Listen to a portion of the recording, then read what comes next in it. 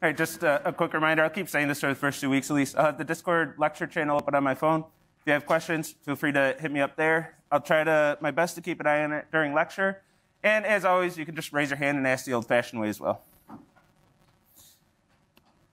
Okay, so I kind of lost track of time a little bit last time and didn't get to the examples I want to cover, but I believe there's room in this lecture to cover everything, catch up and cover everything we need. So let's talk about 2 examples. We left off with the Python example. So, and I did last time recommend Python for the course, kind of begrudgingly, but that's just kind of the natural way the course is going.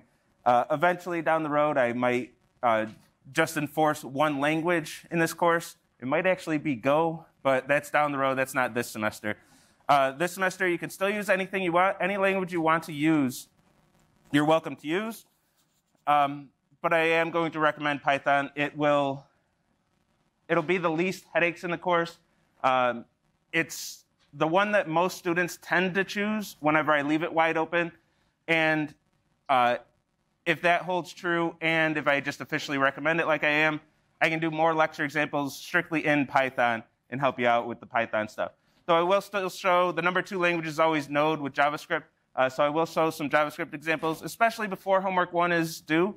Once homework 1 comes in, then I get to see what all of you chose. If a lot of you just chose JavaScript anyway, I'll still have some JavaScript examples throughout the lecture. If you choose anything other than those 2, you're probably not going to have much for examples, except maybe Scala, because I have a big example built out already for Scala, and I like to use it sometimes. And just to show you another perspective, how you would do it in a strongly typed language. So let's talk about some Python. Let me try to resize this a little bit so we can get to the good stuff, the code. In Python, the very first thing you want to do is import socket server. If you look at the documentation, if you just Google TCP, socket server, Python, some of them will just say, oh yeah, import socket, and then do all this stuff. Don't do that. Don't do it. I'm telling you right now, don't do it. Do socket server and build using socket server. Find documentation that uses socket server and go that route. Socket is just fine for homeworks 1 and 2. Once you get to homework 3, if you're using socket, you're going to have to rewrite quite a bit of your code to get it to work with socket server, or go through the pain of doing multiple simultaneous connections using the socket library, which is not easy. It's not overly difficult either, but it's just not something, it's just not part of the content of this course. You'd be learning something completely separate from the course material, which is fine to learn more things, but it's just not necessary for this course. But if you want more practice with lower level programming, go for it. Otherwise, socket server, and then focus on the content of this course without working on a tangential topic.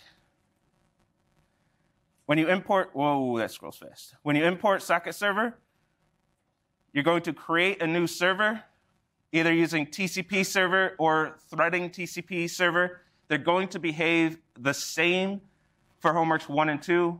When you get to homework 3, that's when we're going to need multiple connections. That's when we're going to use threading TCP server.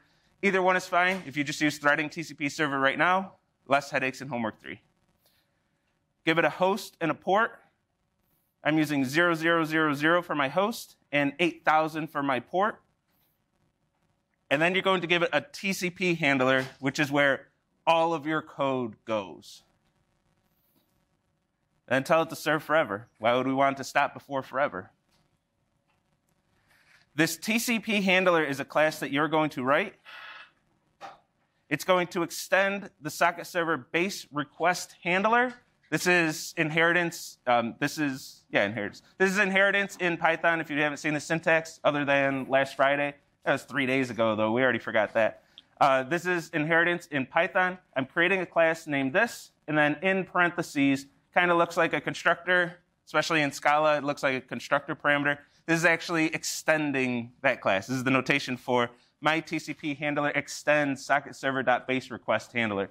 So we're inheriting all the functionality from a base request handler, which is conveniently what the socket server needs. When you create a socket server, when you create a TCP server, it's going to need this something of type base request handler, and we're going to have something of type base request handler because we're extending it. We're going to use some polymorphism here and extend the functionality of base request handler while still being a base request handler. And then the handle method. This is where all the action is.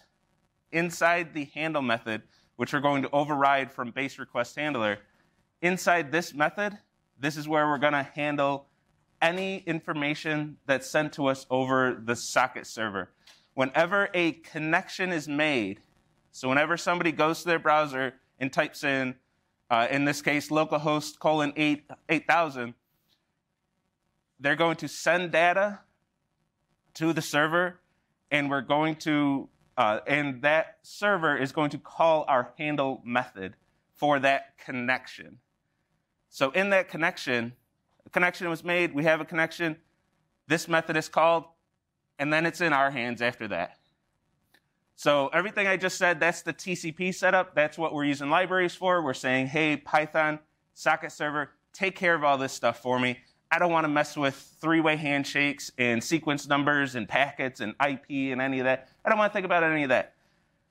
Set up a connection, and whenever information is sent over that TCP, or let me back up. Whenever a connection is established, so right after that three-way handshake, call this method, and then we're going to stay in this method for that entire TCP connection. I have to be careful the way I word that because it's a little bit different in JavaScript and some other languages, which we'll get to the JavaScript example too, and I'll show you how that's a little bit different. And this is a class. You're going to have an object of this type. So if you want any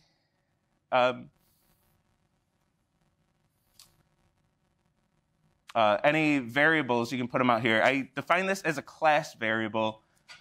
We don't have to get into the specifics of Python here, but I did define this as a class variable, not a field or a state variable. But I have this just in case I need some data. I'm not going to use this for this example. It's not pertinent to what we're doing right now. But as an example of if you want some data that persists across all connections, then you can put variables in there and have some class variables in your TCP handler. Okay, so once we're inside this means a connection was established. As an example, I put well true there. You can do that, but I don't recommend it. That'll come up again in homework 2, actually. We'll want to do that. Once a connection is established, we have access to this request object, which has a receive method. This right here, that line is going to say, go to the TCP socket and read some bytes from the socket. Now remember, and this is going to be a theme throughout today's whole lecture, and the whole course really, the internet can only communicate ones and zeros. So when I read off of this TCP socket, I'm not getting strings, I'm not getting objects, I'm not getting anything fancy at all, anything with any level of meaning. I'm just getting ones and zeros. That's it. That's all I can read. So when we read this, we're reading the data as a byte array. We like to group our ones and zeros in groups of 8 and call them bytes. So that's exactly what we're doing here. When we receive this data, we're going to the TCP connection, and we're saying, if there's data for me to read, give me that data in a byte array, and give me at most 1K bytes. That 1K, that 1024, is the buffer size. It's saying read at most 1K bytes. So we want to make sure, at least for homework 1, that array, that value is greater than the size of any message that we're going to be sent, any HTTP request. 1024 is going to do it for us in homework 1. Set that to 1024, read from the socket, and get your bytes, and then start handling that request. So receive data is going to be a byte array, and we got to start, and it's going to be an HTTP request for our purposes. You can communicate anything over TCP, but for our purposes, we're communicating HTTP requests and responses. So we're going to get that data. I'm going to print out a little bit of information about it. Inside this client address, we have a few values. 0 is going to be the host. and 1 is going to be the port number of that connection. So the client, just like the server, has to have a host and port, and I'm just going to print those to the screen so we can look at some information. Bless you. Where did, oh, I got my phone right here. I'm like, where's my phone? I should have.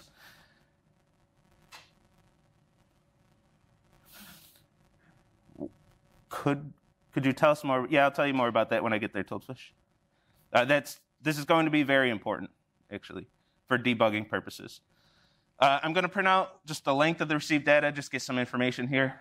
And also, I want to add to this a little bit. I'm going to print out that data, and I'm going to print it out decoded. So when I print out the data, I'm just printing out a byte array. It's just an array of bytes. It's probably going to print as, it's actually going to print as ASCII anyway, but we'll talk about that. And then I'm going to decode it. If you looked at any tutorials in Python so far, you're going to see decoded encode all over that. This is saying, hey, I know this is a byte array, but I know that this byte array represents a string. Can you decode that from bytes into a string? And by default, Python's going to use the UTF-8 encoding for that and say, hey, these bytes, I expect it to be a string. Give it to me as a string. So when I decode it, it's going to be a string, and then I can do all my string parsing after that. This is the first thing you'll want to do in all of your requests for homework 1. I'll put an asterisk on there, for homework 1. We're going to do a lot of string parsing. You're going to decode into a string and fulfill the prophecy of string parsing the class, CSE 312. You're going to do a lot of string parsing. When we get to homework 2, we're going to move into the world of byte parsing. We're going to have to parse the bytes before we decode. For a little bit of foreshadow, it's when a user is uploading an image. That image is not a string, so we can't decode the entire request. For now, homework 1, everything's a string in our requests, so we can safely decode the entire request. This I'm not doing anything with. Let me just comment this out. That's using this client's variable. I'm going to print a few new lines just so when I get another request, they're not on top of each other. And then these flush commands. Let's talk about these toadfish. I could zoom in on this. Yeah, self is the same as this. Python just had to be different, so Python uses self instead of this. Don't ask me why, but that's the way it is.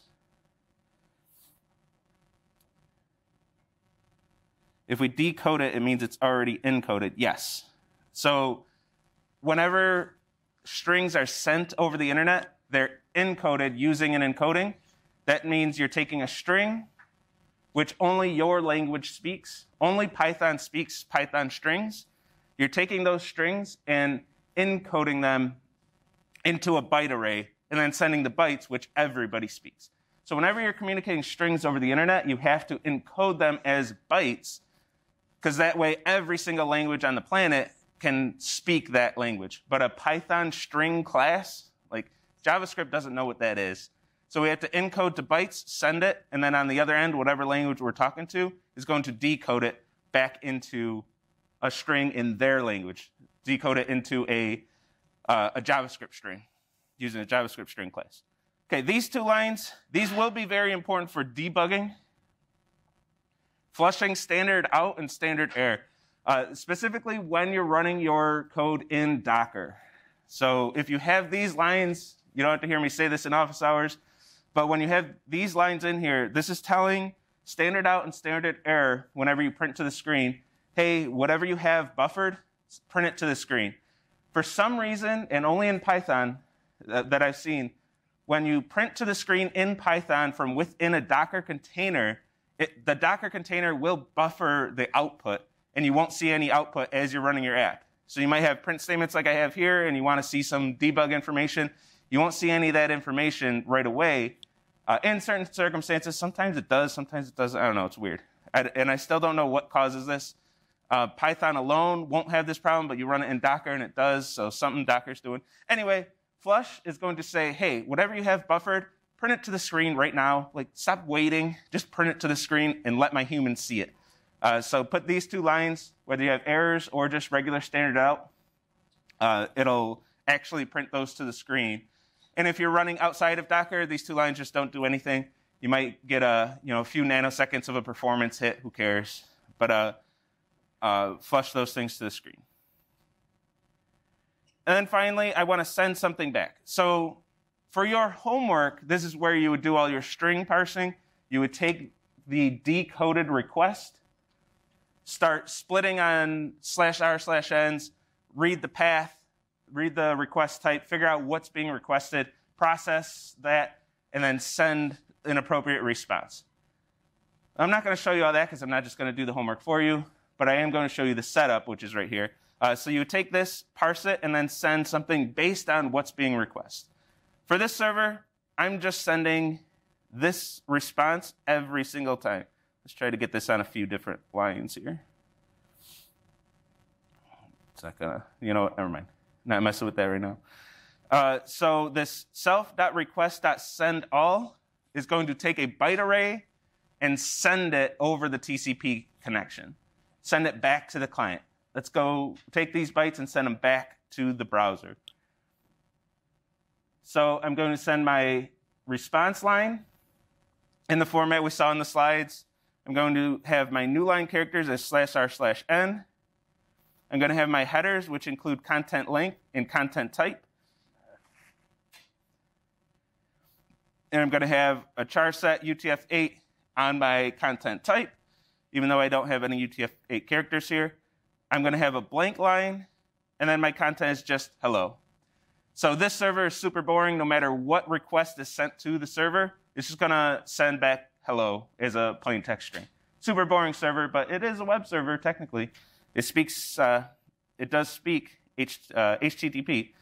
And then since that's a string and I can only send bytes, I'm going to encode that string into a byte array and then send that encoded byte array over the TCP socket to go off into the internet and over to my client's browser.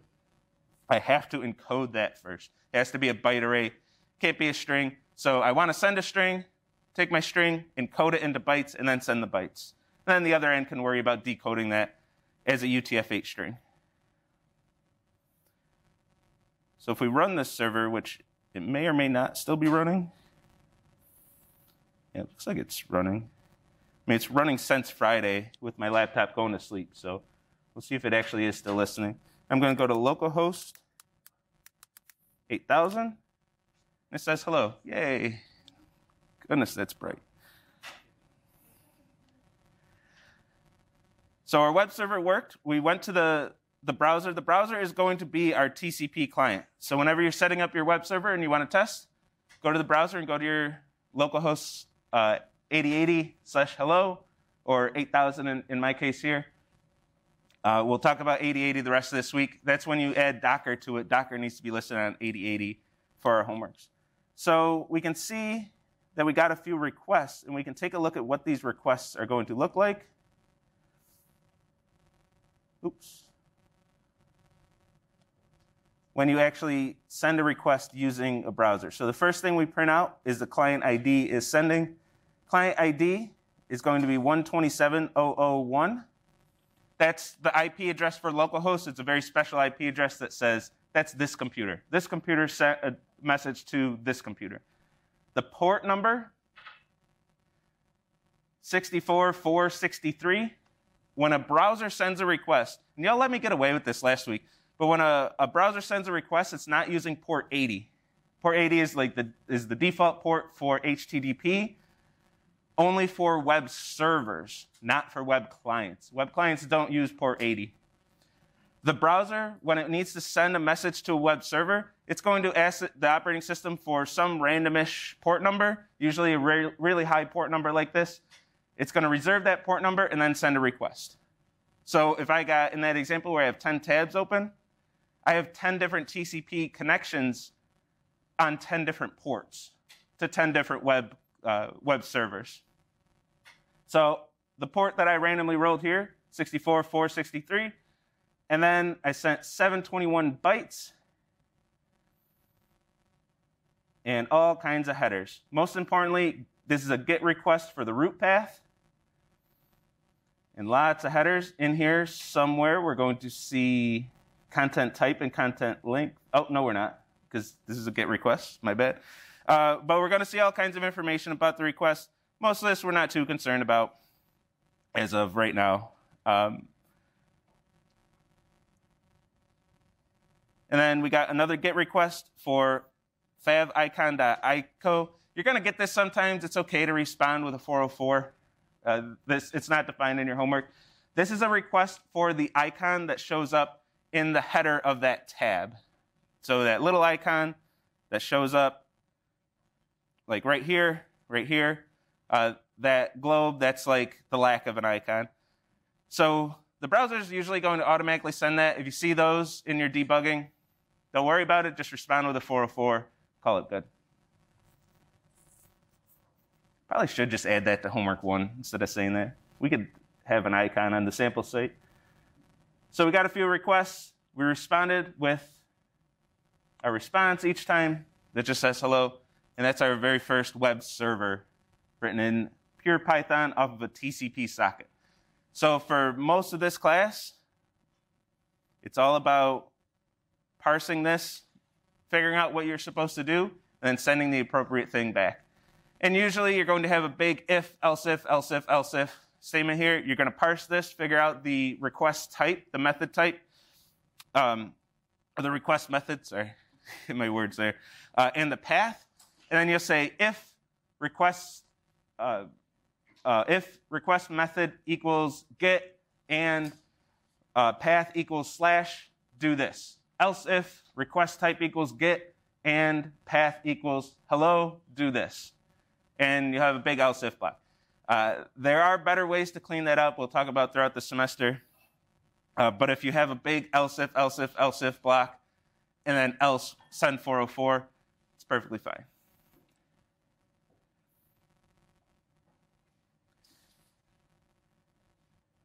All right, and then quickly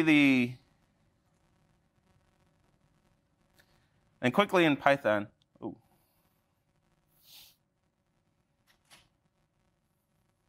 Okay, looks like TA's got that. Nope.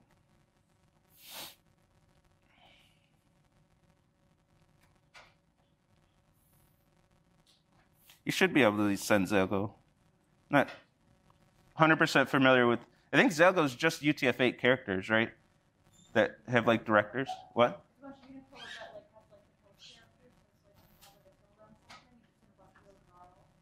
Okay, I think that should work. Any good tips for designing routing? Yeah,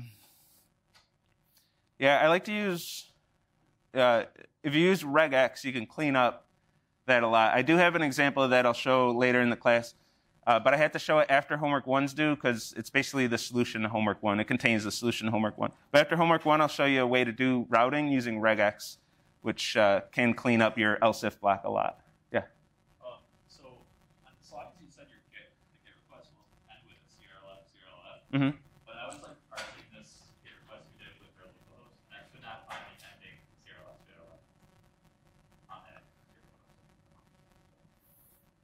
Okay, should have been in there. Like right, Did I never? Oh, I changed this after I. It should be there. But I'm not going to mess with it during lecture. But I added that print, the bytes, the raw bytes, but I had the server running before I added that line, or else I could pull that up. And my Python server doesn't like to die. So I'll have to hold off on that. But it should be there. I don't know what would cause it to not be there. Because the editing browser should be sending that blank line at the end. You can send me an email and I can look into that. Because that should be there. All right, but let's talk about JavaScript real quick. And I just looked at the time. We got to get to the slides too. But JavaScript, if you are going to be using JavaScript, it's the net library. The net library has a create server method, which is going to create your server. It's going to take a callback function, which takes a socket as a parameter, and socket.onData, whenever you receive data, call this function, and this is the function that's going to handle all your requests. After all these callbacks, give it a .listen on your host and port, and then this server will be listening on port 8000 in this example.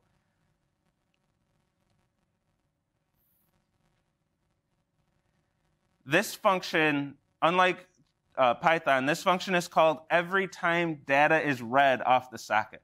So JavaScript is going to be reading data off of all connections, and whenever there's data to be read from any connection, it's going to call this callback function. It's going to call this function for you, and then the bytes are going to be in data, and that's what you're going to parse and handle appropriately.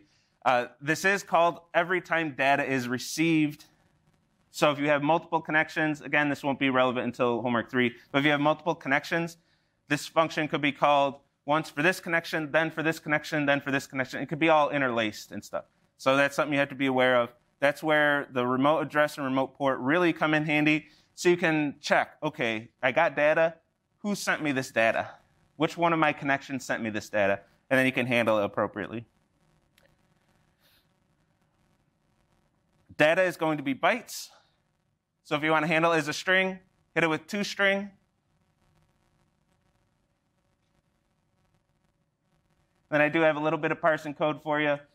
I'm going to split on new lines, get the first line. This is the kind of stuff you'll be doing in your homework. Split on spaces, get the request type, the path, the HTTP version, and then handle it. If this is a GET request for the root path, send something, else send the 404.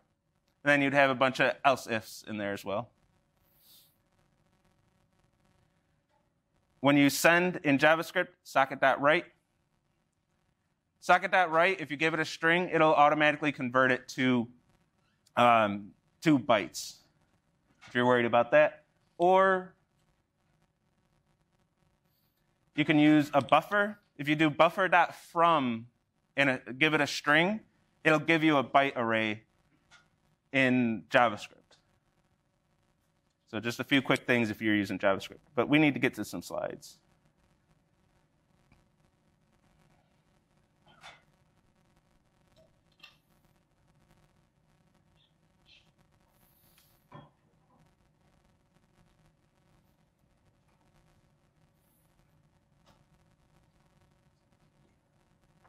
Can I use connection type instead of data? I'm not quite sure what that means.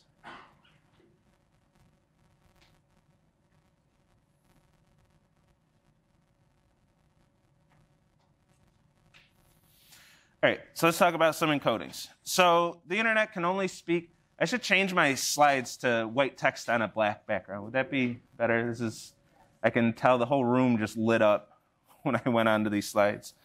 I got to change that. Especially at 10 a.m. It's a bit much. So can I just, there's no way.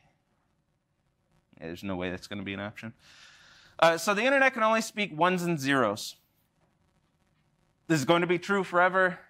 Well, I mean, unless the internet itself changes, but it's going to be true throughout this class. In copper, this is higher low voltage. In fiber, it's light or dark. Whatever the transmission we're sending, it's going to be only ones and zeros. Any connection on the internet can only speak ones and zeros. So we got to be aware of that in this class. In most CSE classes and most programming, you can kind of get away with not really knowing that machines only speak ones and zeros. But when we're speaking, when we're talking about the internet like this, we do have to be a bit aware of that to be able to get our stuff to work. So how do we know what those ones and zeros represent? MIME types. This is one of the very first things. First of all, string encodings. We'll talk about that in these slides as well. But MIME types as well. The MIME type is going to tell an HTTP server or client what type of data is being encoded in these bytes, in the body of a request or a response. So the MIME type is going to be in that content type header. So far, we've only seen text/plain. That's a MIME type to say this is plain text. This is just text, decode it using a text encoding. And if you specify the encoding specifically, decode it using that encoding. We saw char set equals UTF-8 in the example. That's saying decode this as plain text and decode it using UTF-8. MIME types are split into a type and a subtype, separated by a slash. So any content type header, you're always going to see two strings separated by a slash, and that's going to specify the MIME type. The types, text we've seen, and we'll see a bit more of, images, videos, what kind of top-level type of information are these bytes? And there are a lot of subtypes. Some of the ones we'll use, text plain we've seen, text HTML, text CSS, text JavaScript. Those are the three we're going to use to send the guts of our page when we send all the front end out there. And then if we have any multimedia, image, JPEG, you're going to use in the homework, image PNG if we had portable network graphics. And if you want to send video, video/MP4. These are named pretty well. They're named pretty straightforward as to what they are for the most part. Until you get to JSON, it's application/JSON. I don't know why. I should probably, do I? Never mind. If you want extra information in the content type, separate any extra information by semicolons. So the content type is always going to start with the MIME type. And then if you need any other directives, semicolon, and then a key value pair separated by an equal sign. So for starting with objective 2, you'll have to specify that these are UTF-8 encoded strings. So if you want to send HTML with UTF-8 characters, which there are in the JavaScript and the HTML for objective 2, content type text/HTML, I'm sending you HTML browser, and the char set is UTF-8. If you don't do this, the browser might default to some other encoding which doesn't contain UTF-8 characters. So always specify this char set equals UTF-8 if you're sending UTF-8, or anytime you send a string, UTF-8 is a safe encoding to use. If you don't have content type, or if you have the wrong content type, browsers will do something called content type sniffing or MIME sniffing. They'll guess what the content type is.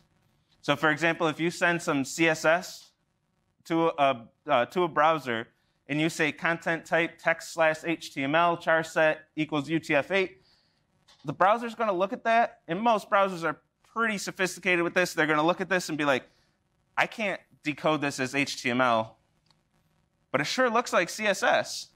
I'm just going to say that this is CSS. I'm just going to figure it out. And then it's going to interpret it as CSS. In most cases, we don't want our browsers to do this, because this is the browser saying, hey, I'm smarter than you, developer. You messed up, and I'm going to fix it, which browsers do for us a lot, by the way.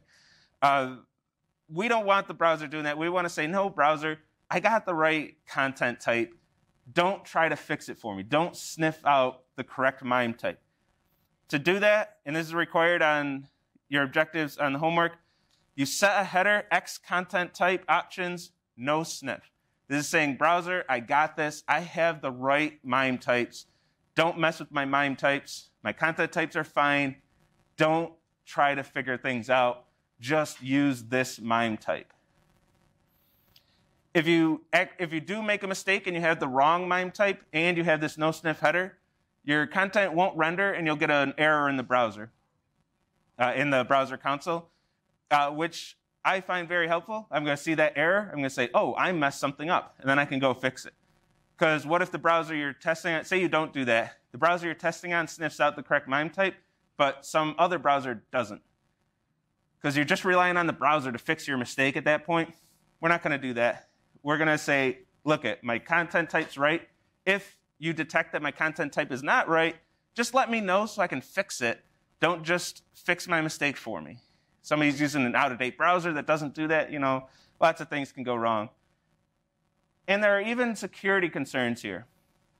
So say I have a site, like you're going to build in homework 2, where users can upload images to the site, and those images are displayed to all other users. And say some malicious user says, well, instead of uploading an image, I'm going to upload some JavaScript. I'm going to upload my attack script that steals everybody's private information.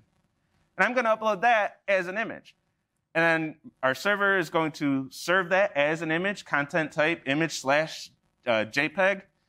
And the browser goes, don't look like an image. Looks like JavaScript. I'm going to run it. I'm going to run it as JavaScript.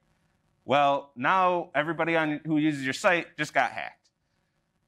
So we don't want this. We want to say, don't sniff out the content type. If this don't look like an image, just don't render it. Don't try to run it as JavaScript and run somebody's attack code or their HTML or whatever it may be that they're trying to attack us with. They might get really smart and try to attack us with CSS. I don't know. We're not going to allow it. We're just going to set the content type to what we expect. And then if it's not what we expect, just let us know. Hey, browser, let me know. Don't render it.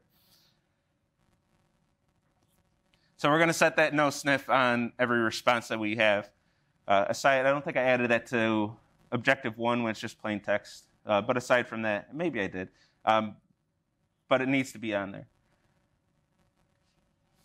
So the MIME type, it's going to let the browser know when we send a response what type of information that is. And also when users send us information, when we have post requests, it's going to let us know how to parse the body of this request by letting us know what type it is. Like I said before, you can kind of get away without reading these in this class. Because based on the method and the path, the homework is specified. Like, if you get a request on this path, it's somebody uploading an image. It's going to be a JPEG, So yeah, you can kind of get away with it. But when you send your responses, you have to have the correct content type, that correct MIME type, when you send information to the browser. That's where you really have to get your content types correct.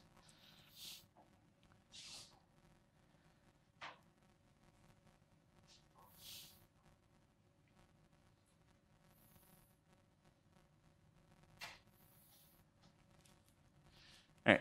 The internet can only speak ones and zeros. What about text? We've kind of been talking about it throughout, but let's face this straight on.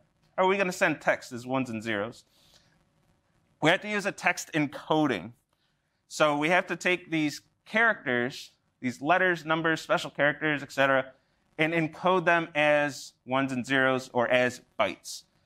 So to do this, we're going to pull out ASCII, or we could, rather, which is going to be a character encoding. It maps each character to a 7-bit value, which can then be sent over the internet, and every language, every piece of code somebody writes can say, oh, this is ASCII. I know that 7-bit character means lowercase a, and then it can decode appropriately and get the information in a string in that language. For headers, for the request line, the response line, and any headers, everything up until that blank line in HTTP has to be ASCII. And this is very important for the internet to work. All that has to be ASCII. So when we receive information, one of the first things we have to do before we start reading the body of an HTTP request, we have to read the content type to figure out what those bytes in the body represent. So how are we going to read the content type to know how to decode that, which the content type is just bytes, if we can't decode the content type? So we have to have some encoding. Something had to be chosen as the encoding for the headers, and it was ASCII that was chosen. So only ASCII characters in the headers of an HTTP request or response. So when you get a request, you can safely look for the blank line in bytes and then parse all the headers as ASCII text. Now for homework 1, you can parse the entire thing as ASCII text. Starting with homework 2, this will be, you'll see why this is more important. But ASCII only for headers. Here's ASCII in its entirety. That's what all the characters map to. If I want to represent 2, that's going to be 50 in decimal, 32 in hex, and the hex can be encoded into our binary into ones and zeros. So 32, that's going to be 0, 0, I shouldn't even do this live, 0, 0, 0, 0, 0, 1, 0, 1, and then 2 is 0, 0, 0, 0, 0, 1, 0. I might have said the wrong number. But we usually visualize it as hex, taking each group of, no, I did that way wrong, didn't I? It's 0, 1, 0, 1, 0, 0, 1, 0. Hex, each character is 4 bits, just because it's more visually appealing to us instead of seeing all the ones and zeros. So we usually represent it like that, but don't get fooled, that is binary. So ASCII is great for certain applications. If I want to encode hello, I'm going to encode it as hex. I'm going to use my chart, look it up, or realistically, I'm just going to have my language do it. I'm going to do dot encode. That's going to be the hex equivalent of this. And in binary, it's going to be this. This is what's sent over the internet when I want to send the string hello. This is what I'm actually sending, just those bytes.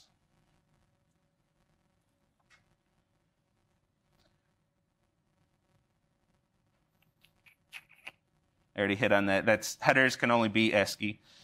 So ASCII, it's fine, but it's got severe limitations.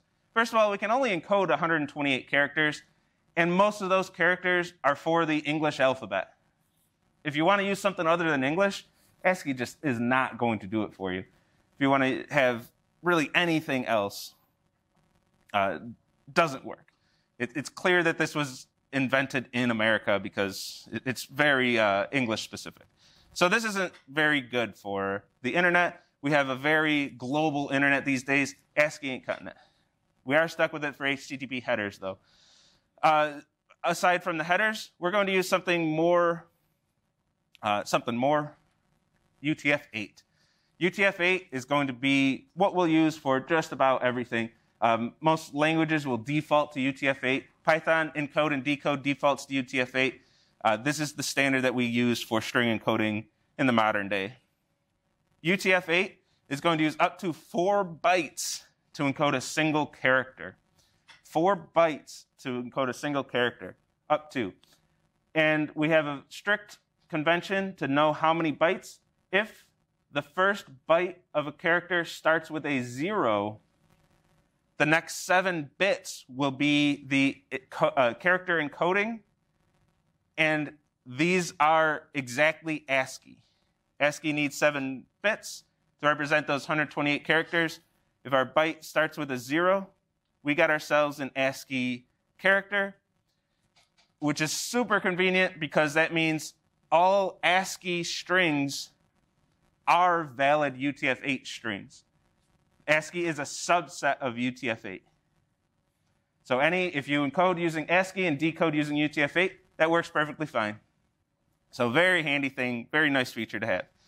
If the character needs more than 1 byte, we're going to start with leading ones, indicating the number of bytes. 2 leading ones, then a 0, means we got a 2-byte character. 3 leading ones and a 0, that's a 3-byte character, etc. Each continuation byte is going to start with 1, 0, and then 6 bits for the actual character itself. And in this way, we have one really nice feature with ASCII, or with UTF-8, is that no character is a subsequence of another character, which really reduces the decoding errors. We can't really make a mistake of thinking that this is 2 2-byte characters instead of 1 4-byte character. We can't make the mistake because no characters are subsequences of another character. We know that that's a 4-byte character because it started with 4 leading ones and a 0. Oops, got ahead of my slides.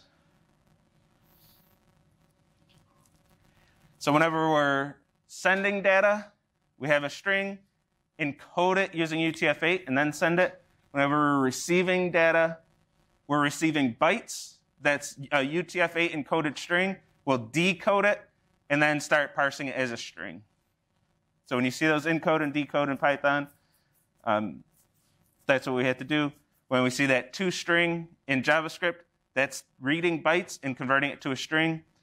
And then, did I say Python again? I meant JavaScript. In JavaScript, and when we send information in JavaScript, it automatically does the encoding for us, but we can do it manually using buffer.from. That's doing the encoding for that string. And again, JavaScript will default to UTF-8 as well. But you can specify the encoding just to be 100% sure. The content length is not the number of characters in a string. It's not the number of characters in the string. It's the number of bytes in the body of the request or response. The number of bytes. So when we have some characters that are multiple bytes, we can't use the length of the string for the content length. We'll get away with that for ASCII. If you have ASCII-only characters, you would get away with that because every character is represented in exactly 1 byte. But when you have non-ASCII characters, then you have to make sure the content length is computed by the length of the byte array. So in JavaScript, this means buffer.from, get your byte array, and then get the length of that as your content length. In Python, this means encode your string first, get the byte array, and then get the length of that byte array as your content length. You have to make sure you're in the world of bytes before you compute your content length. If you compute your content length of the string, you're going to be missing some information because the browser's only going to read content length number of bytes. So if your content length is less than the number of bytes, that whatever's at the end of your response, the browser's just not going to read it. It will hold to your content length. The content length is also only the bytes in the body. It does not count any of the headers. It's only the length of the number of bytes in the body. So after that blank line, it's the number of bytes after that blank line.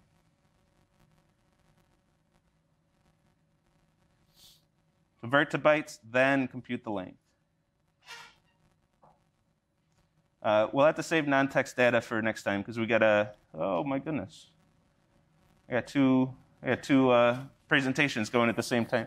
We'll save that for next time because we got to get this lecture question.